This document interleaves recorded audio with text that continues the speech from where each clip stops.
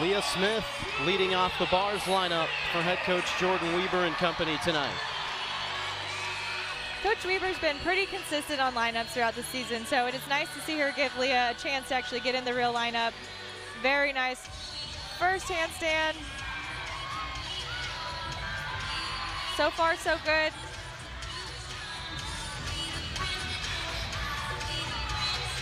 Just needs to dial in that stick.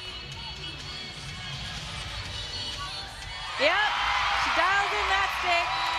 That looked identical to what she showed in the exhibition routine. In attendance supporting her homecoming. Now to Jamie Pratt, the sophomore. Beautiful first handstand to the ray. Little rush there, but manages to pick it right back up and gets that last handstand.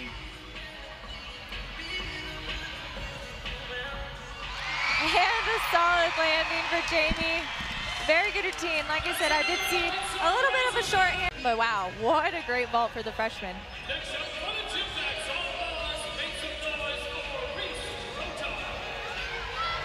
Reese Drotar on the bars for Arkansas 3 times this year with a 9.90 or better. So far, so good. She had a little bit of an issue with this landing on Sunday. See if she can get it tonight. Double A. No issues there. Here's Jensen Scalzo. Couple of 9.90s this season. Wow, and Reese Drotar went 9.975.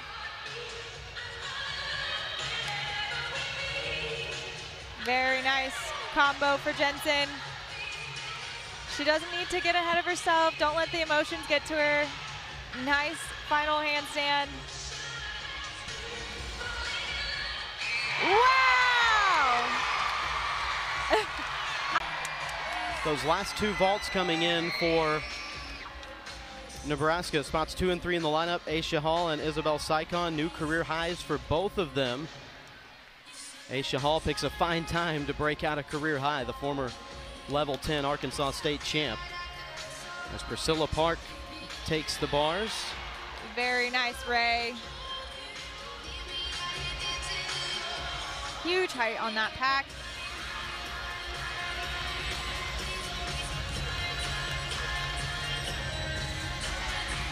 Just needs to see if she can get on the stick train. Too much juice. It's okay, that's still a great routine. Brings up Maddie Jones, closing things out in bars for the Razorbacks. 9.95 a few weeks ago, the highest on the team this season. Very nicely done there. She did have a fall on that scale on Sunday, but no issues with that today.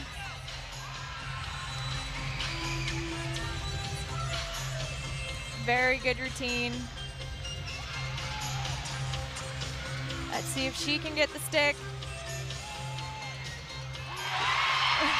Fights for the stick.